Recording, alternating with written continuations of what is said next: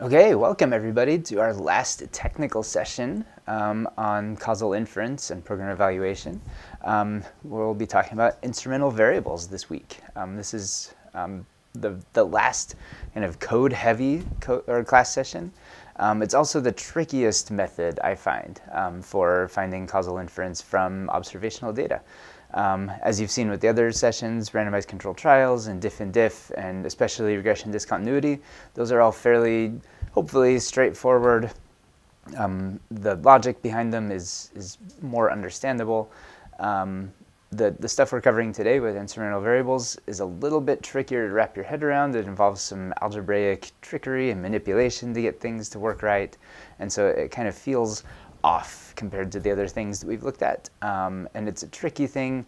Finding good instruments in the actual real world is hard to do. So hopefully by the end of this session, you'll at least have a good toolkit for critiquing existing instrumental variable studies and knowing what to look for and what to avoid when you do these things on your own. You'll also learn all sorts of ways to do this in R and how to best structure your data so that you can do this kind of analysis. So let's go ahead and get started. So our plan for today is to cover instrumental variables here. We're going to cover some specific topics.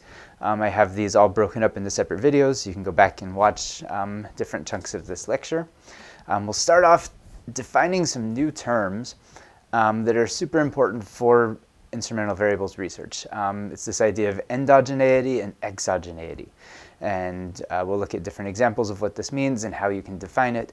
Part of the reason we focus so much on DAGs throughout the semester is because using DAG language actually helps distinguish between endogeneity and exogeneity really well. And so hopefully that should help as you try to wrap your head around this stuff. Then we'll talk about what instruments actually are and the different qualifications to have a good instrument. Then we'll go through an example of using an instrument and doing something called two-stage least squares regression, where you use an instrument in the first stage of a regression model and then pull out information from that and use that in the second stage to make causal inference. And we'll walk through a full example of that. Then we'll walk through an example of doing this with R.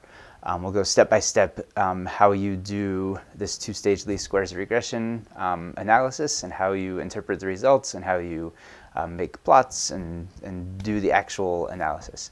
And then we'll finish with some important stuff about the limitations of instrumental variables.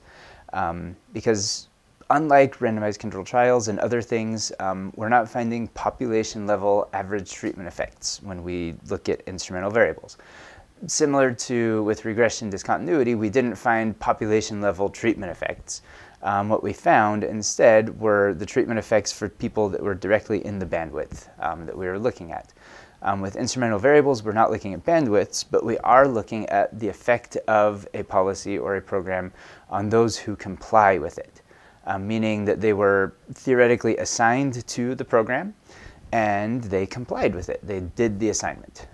You also have non-compliers. You also have never takers who will never do it if they're assigned to. And you have always takers who will always do the program even if they're not assigned to it.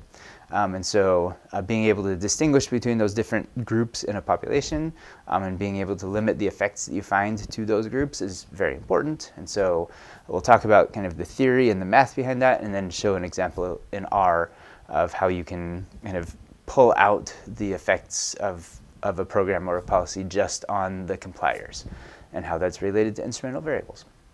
So that's what we're going to do.